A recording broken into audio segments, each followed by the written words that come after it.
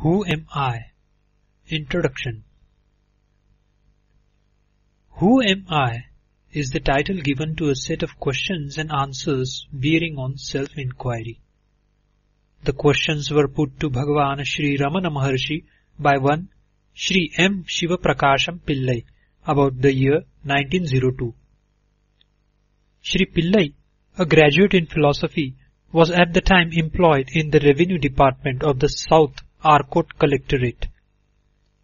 During his visit to Tiruvannamalai in 1902 on official work, he went to Virupaksha Cave on Arunachala Hill and met the master there. He sought from him spiritual guidance and solicited answers to questions relating to self-enquiry.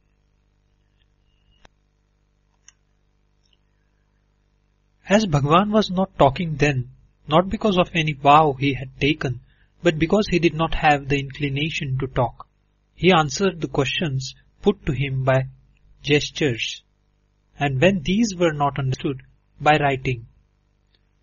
As recollected and recorded by Sri Sivaprakasam Pillai, there were 14 questions with answers to them given by Bhagavan.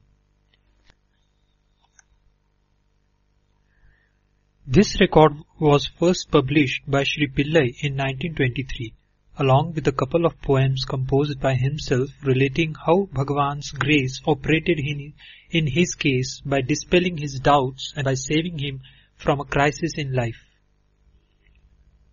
Who Am I has been published several times subsequently. We find 30 questions and answers in some editions and 28 in others.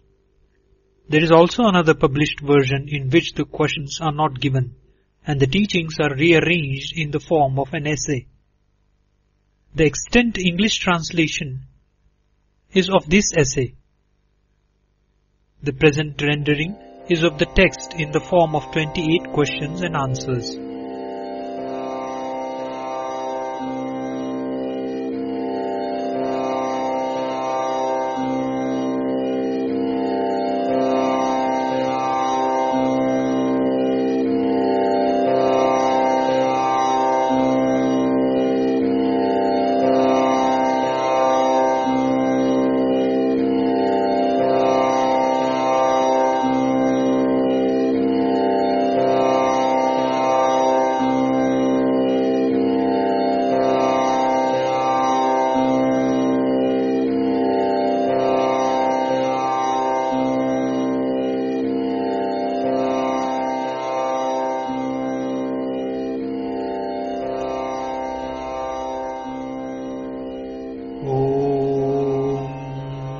Namo Bhagavate Sri Ramanaya. Who am I? None yar.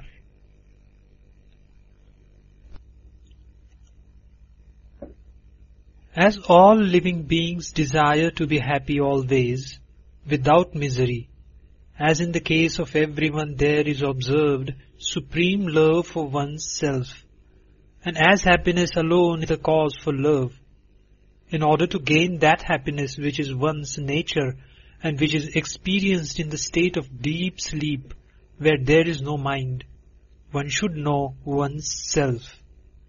For that, the path of knowledge, the inquiry of the form, who am I, is the principal means.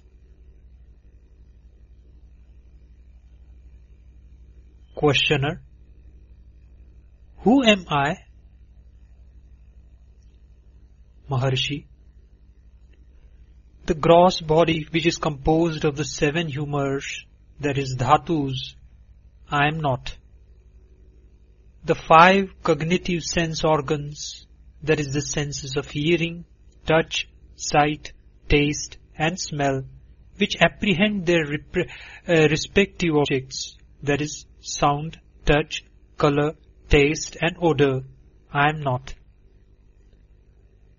The 5 cognitive sense organs, that is the organs of speech, locomotion, grasping, excretion and procreation, which have as their respective functions speaking, moving, grasping, excreting and enjoying, I am not. The 5 vital airs, prana, etc., which perform respectively the 5 functions of in-breathing, etc., I am not. Even the mind which thinks, I am not. The nescience too, which is endowed only with the residual impressions of objects, and in which there are no objects and no functionings, I am not. Questioner: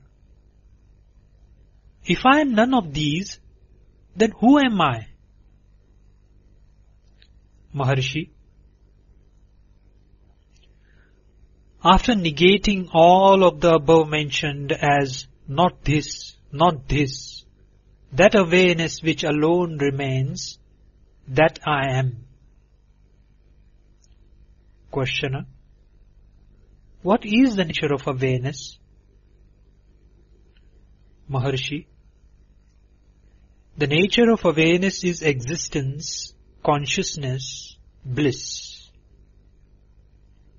Questioner: when will the realization of the self be gained?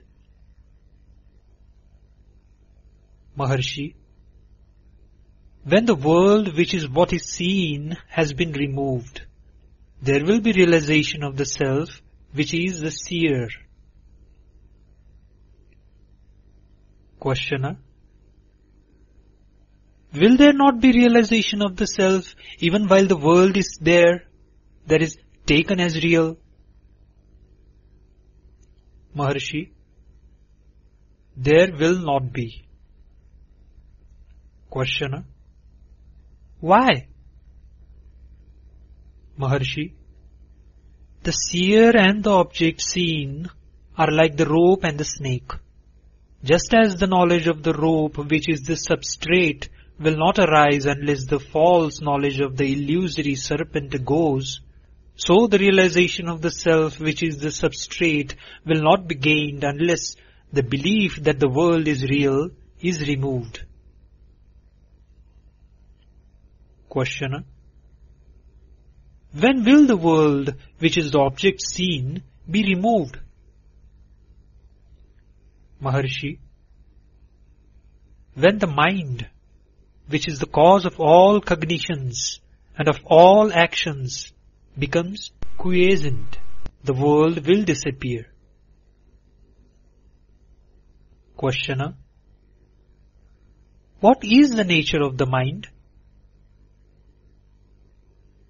Maharshi: what is called mind is a wondrous power residing in the self. It causes all thoughts to arise. Apart from thoughts, there is no such thing as mind. Therefore, thought is the nature of mind. Apart from thoughts, there is no independent entity called the world. In deep sleep, there are no thoughts and there is no world. In the states of waking and dream, there are thoughts and there is a world also. Just as the spider emits the thread of the web out of itself and again withdraws it into itself, likewise the mind projects the world out of itself and again resolves it into itself. When the mind comes out of the self, the world appears. Therefore, when the world appears, that is, to be real, the self does not appear. And when the self appears, the world does not appear. When one persistently inquires into the nature of the mind will end leaving the self. What is referred to as the self is the Atman. The mind always exists only in dependence on something gross. It cannot stay alone. It is the mind that is called the subtle body or the soul, that is, Jiva. Questioner: what is the path of inquiry for understanding the nature of the mind? Maharshi: that which rises as I in this body is the mind. If one inquires as to where in the body the thought I rises first, one would discover that it rises in the heart. That is the place of the mind's origin. Even if one thinks constantly, I, one will be led to that place. Of all the thoughts that arise in the mind, the I thought is the first. It is only after the rise of this that the other thoughts arise. It is after the appearance of the first personal pronoun that the second and third personal pronouns appear. Without the first personal pronoun, there will not be the second and third. Questioner: how will the mind become quiescent? Maharshi: by the inquiry, who am I? The thought, who am I, will destroy all other thoughts. And like the stick used for stirring the burning fire, it will itself in the end get destroyed. Then there will arise self-realization. Questioner: what is the means for constantly holding on to the thought, who am I? Maharshi: when other thoughts arise, one should not pursue them, but should inquire, to whom do they arise? It does not matter how many thoughts arise. As each thought arises, one should inquire with diligence, to whom has this thought arisen? The answer that would emerge would be, to me. Thereupon, if one inquires, who am I? The mind will go back to its source, and the thought that arose will become quiescent. With repeated practice in this manner, the mind will develop the skill to stay in its own source. When the mind that is subtle goes out through the brain and the sense organs, the gross names and forms appear. When it stays in the heart, the names and forms disappear. Not letting the mind go out, but retaining it in the heart is what is called inwardness. That is antarmukha. Letting the mind go out of the heart is known as externalization. That is bahirmukha. Thus, when the mind stays in the heart, the I, which is the source of all thoughts, will go, and the self, which ever exists, will shine. Whatever one does, one should do without the egoity, I.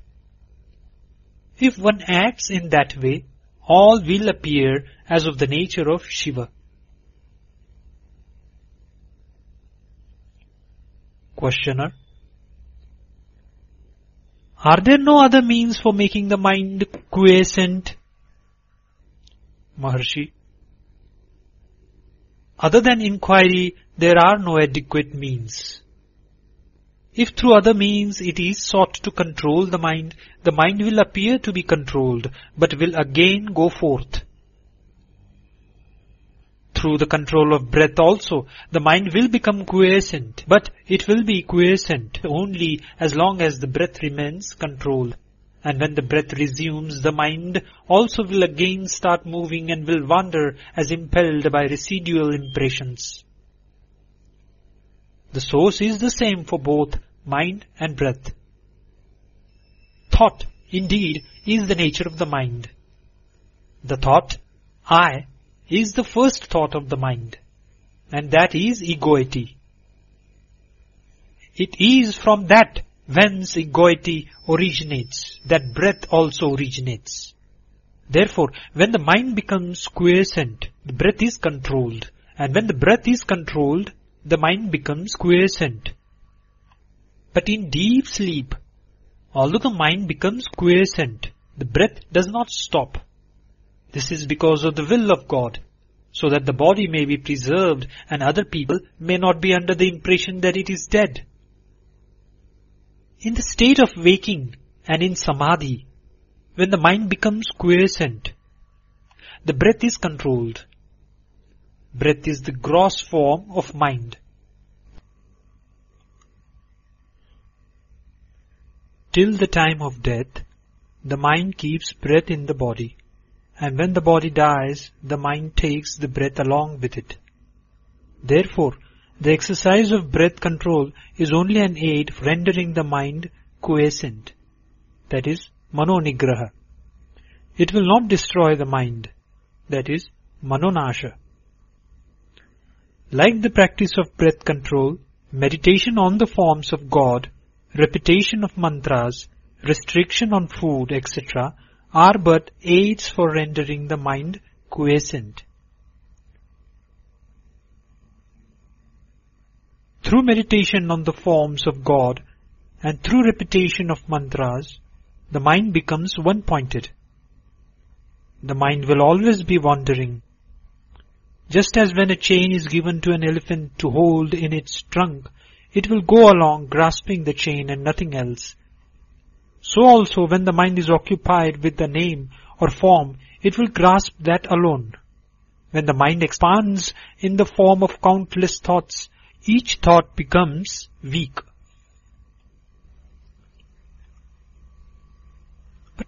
But as thoughts get resolved, the mind becomes one-pointed and strong.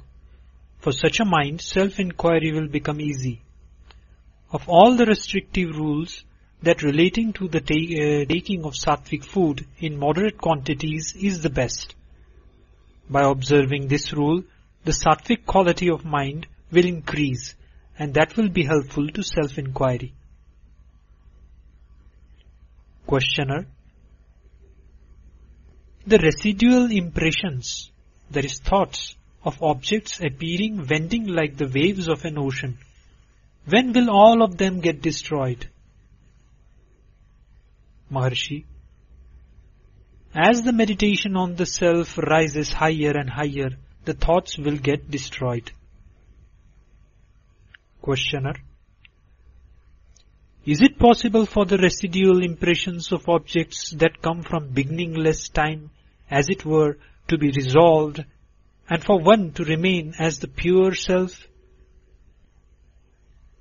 Maharshi: without yielding to the doubt, is it possible or not, one should persistently hold on to the meditation on the self. Even if one be a great sinner, one should not worry and weep, "Oh, I am a sinner, how can I be saved?" One should completely renounce the thought, "I am a sinner," and concentrate keenly on meditation on the self. Then one would surely succeed. There are not two minds, one good and the other evil. The mind is only one. It is the residual impressions that are of two kinds, auspicious and inauspicious. When the mind is under the influence of auspicious impressions, it is called good. And when it is under the influence of inauspicious impressions, it is regarded as evil. The mind should not be allowed to wander towards worldly objects and what concerns other people. However bad other people may be, one should bear no hatred for them. Both desire and hatred should be eschewed. All that one gives to others, one gives to oneself. If this truth is understood, who will not give to others? When one's self arises, all arises. When one's self becomes quiescent, all becomes quiescent. To the extent we behave with humility, to that extent there will result good. If the mind is rendered quiescent, one may live anywhere. Questioner: how long should inquiry be practiced? Maharshi: as long as there are impressions of objects in the mind, so long the inquiry, "Who am I?" is required. As thoughts arise, they should be destroyed then and there in the very place of their origin, through inquiry. If one resorts to contemplation of the self unintermittently until the self is gained, that alone would do. As long as there are enemies within the fortress, they will continue to sally forth. If they are destroyed as they emerge, the fortress will fall into our hands. Questioner: what is the nature of the self? Maharshi: what exists in truth is the self alone. The world, the individual soul, and God are appearances in it. Like silver in mother of pearl, these three appear at the same time and disappear at the same time. The self is that where there is absolutely no I, thought. That is called silence. The self itself is the world. The self itself is I. The self itself is God. All is Shiva, the self. Questioner: is not everything the work of God? Maharshi: without desire, resolve, or effort, the sun rises, and in its mere presence the sunstone emits fire. The lotus blooms, water evaporates, people perform their various functions and then rest. Just as in the presence of the magnet the needle moves, it is by virtue of the mere presence of God that the souls governed by the three cosmic functions or the fivefold divine activity perform their actions and then rest, in accordance with their respective karmas. God has no resolve, no karma attaches itself to Him. That is like worldly actions not affecting the sun, or like the merits and demerits of the other four elements not affecting all pervading space. Questioner: of the devotees, who is the greatest? Maharshi: he who gives himself up to the self, that is God, is the most excellent devotee. Giving oneself up to God means remaining constantly in the self without giving room for the rise of any thoughts other than that of the self. Whatever burdens are thrown on God, He bears them. Since the supreme power of God makes all things move, why should we, without submitting ourselves to it, constantly worry ourselves with thoughts as to what should be done and how, and what should not be done and how not? We know that the train carries all loads. So after getting on it, why should we carry our small luggage on our head to our discomfort, instead of putting it down in the train and feeling at ease? Questioner: what is non-attachment? Maharshi: as thoughts arise, destroying them utterly without any residue in the very place of their origin is non-attachment. Just as the pearl diver ties a stone to his waist, sinks to the bottom of the sea, and there takes the pearls, so each one of us should be endowed with non-attachment, dive within oneself and obtain the self-pearl. Questioner: is it not possible for God and the Guru to effect the release of a soul? Maharshi: God and the Guru will only show the way to release. They will not by themselves take the soul to the state of release. In truth, God and the Guru are not different. Just as the prey which has fallen into the jaws of a tiger has no escape, so those who have come within the ambit of the Guru's gracious look will be saved by the Guru and will not get lost. Yet, each one should by his own effort pursue the path shown by God or Guru and gain release. One can know oneself only with one's own eyes of knowledge and not with somebody else's. Does he who is Rama require the help of a mirror to know that he is Rama? Questioner: is it necessary for one who longs for release to inquire into the nature of categories, that is tattvas? Maharshi: just as one who wants to throw away garbage has no need to analyze it and see what it is, so one who wants to know the self has no need to count the number of categories or inquire into their characteristics. What he has to do is to reject altogether the categories that hide the self. The world should be considered like a dream. Questioner: is there no difference between waking and dream? Maharshi: waking is long and a dream short. Other than this, there is no difference. Just as waking happenings seem real while awake, so do those in a dream while dreaming. In dream, the mind takes on another body. In both waking and dream states, thoughts, names, and forms occur simultaneously. Questioner: is it any use reading books for those who long for release? Maharshi: all the texts say that in order to gain release one should render the mind quiescent. Therefore their conclusive teaching is that the mind should be rendered quiescent. Once this has been understood, there is no need for endless reading. In order to quieten the mind, one has only to inquire within oneself what oneself is. How could this search be done in books? One should know oneself with one's own eye of wisdom. The self is within the 5 sheaths, but books are outside them. Since the self has to be inquired into by discarding the 5 sheaths, it is futile to search for it in books. There will come a time when one will have to forget all that one has learned. Questioner: what is happiness? Maharshi: happiness is the very nature of the self.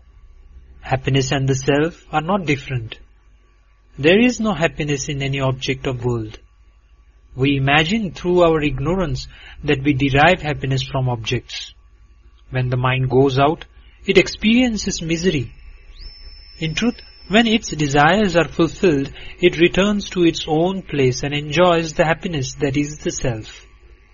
Similarly, in the states of sleep, samadhi and fainting, and when the object desired is obtained or the object disliked is removed, the mind becomes inward turned and enjoys pure self-happiness.